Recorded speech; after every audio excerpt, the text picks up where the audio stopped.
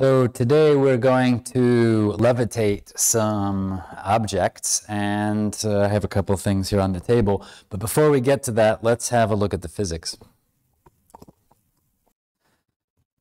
So this trick, which we're going to levitate a few things, we're going to levitate some graphite, for instance. And this has to do with diamagnetic materials and Lenz's law. Now, if you have some material, of course there's atoms in this material, and they all have magnetic moments because of the electric charges in these atoms that are kind of whizzing around and giving it a, making it into a magnet. Now, if I stick one of these atoms in a magnetic field, there will be an induced magnetic moment from a change in the electric current of these atoms. So we get kind of, you see this extra little bit of induced magnetic moment that's in the opposite direction as the magnetic field.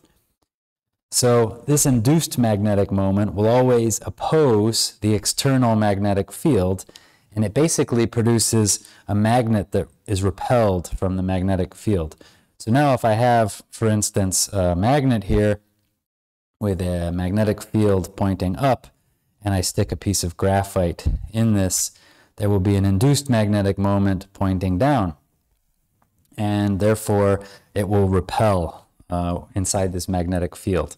So let's have a look at this and see if we can get this to work.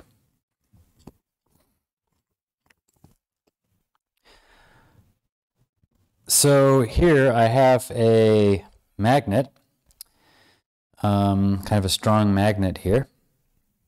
And I have a piece of graphite, which I will carefully take this little square of graphite, and we'll just put it on. So of course this is not magnetic now, it's just a piece of carbon, essentially. And now I put it on top of this magnet, and we see that this magnetic field induces a magnetic field that's opposite direction here. So you can see this thing floating and kind of bouncing around here. Just to show you that if I were to take this off and flip it, we see that the same thing is the case. This is not like a north or a south magnetic field type thing. No matter what direction I put this graphite in, the induced magnetic field will be in the opposite direction. So another, if this is a kind of what they call a diamagnet, and a perfect diamagnet is a superconductor. And so we can take a look at a superconductor here, but there are no room temperature superconductors. So I will need some liquid nitrogen here. And let's take this here. So I can take this the superconducting magnet, and we're going to cool it down to a low temperature at which this magnet becomes a superconductor. And what we can do is we're going to put it on top of this magnetic field here and watch what does it look like when you have a perfect diamagnet. So I'm waiting for this stop bubbling so that I know it's at the right temperature. And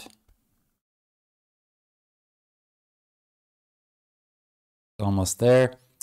Okay, so what we've got. So let's take this thing, if I can get it out here. And we'll put it here, and we see that it is floating. In fact, it can kind of flip this thing and spin it and all kinds of stuff. Okay, and as it warms up, it loses its superconducting abilities. So there you have it. We have made a piece of graphite float, and we've also looked at a superconductor floating. And it's not magic, it's physics. And I'll see you next time.